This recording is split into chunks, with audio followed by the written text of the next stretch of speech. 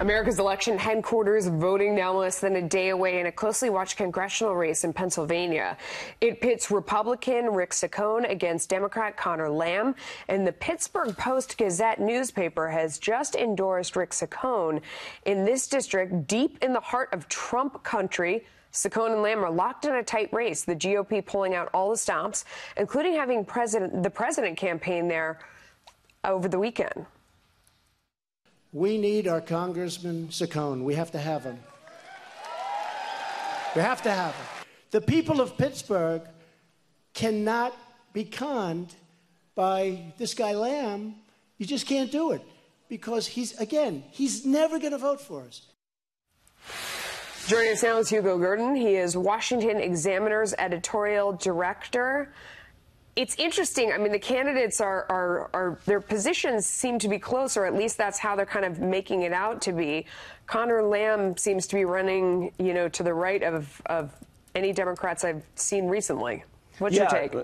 Melissa, that's exactly right. Conor Lamb is making sure that he's running as a conservative. He knows that the district is, as the report just said, deep in Trump country. So he's not attacking President Trump, and he's distancing himself from the Democratic Party.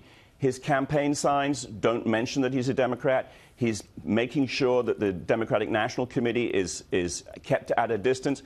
So he's making sure that he's, apart from being, he's saying he supports gun rights, and he wants to clean up Washington. But he's not saying much else, and he's making sure that the people there, the voters there, think of him as a conservative. And what's really fascinating about this is that he's showing Democrats how they might win back some of those districts and those states which were lost by Hillary Clinton when the Democratic Party was running more on identity politics rather than blue-collar issues. If he wins, I mean, obviously the race is very, very tight at this point. I know he has endorsements from steel workers, from the union. Obviously, the president, with the steel tariffs, at least put out something to give them to go for his candidate instead, although you heard him saying there he's never going to vote with us. The Republican in the race, though, has taken another play from President Trump's book. Listen to this. I do not believe, as Paul Ryan does, that these are entitlements or another form of welfare, as he likes to call it.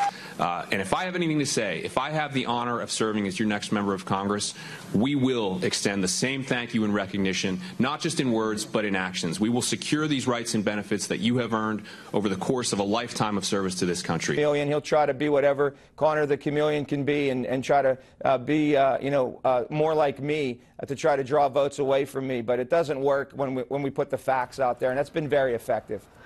There you go. I mean, both sides have learned something from the president. Conor the Chameleon, some call it name calling, others call it good marketing.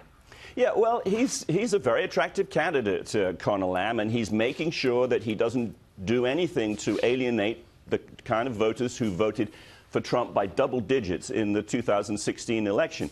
And as you say, Rick Saccone is making sure that he's presenting himself as, close to Trump as well.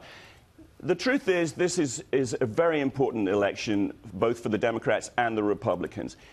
If the Democrats can win a district which President Trump won big in, it shows them that they have the opportunity of taking back Capitol Hill, taking back at least the House in the midterm elections. Now, that would be appalling for the Republican Party on Capitol Hill, but it would be bad for President Trump as well, because without Republicans controlling the House, it would be very difficult for him to push his agenda, and the Democrats will be able to make sure that it's very hard for him to govern, and that would affect his chances in 2020. Well, we will be watching this race very closely as a result. Sir, thank you so much. Appreciate your time. Thanks, Melissa.